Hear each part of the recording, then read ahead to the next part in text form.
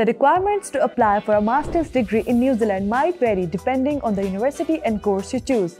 First, a bachelor's degree from a recognized university is essential.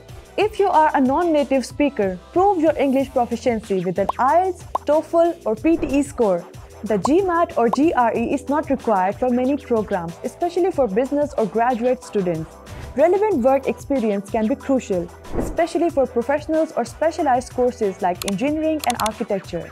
For students applying for a PhD, a solid research proposal might be necessary. Still have questions?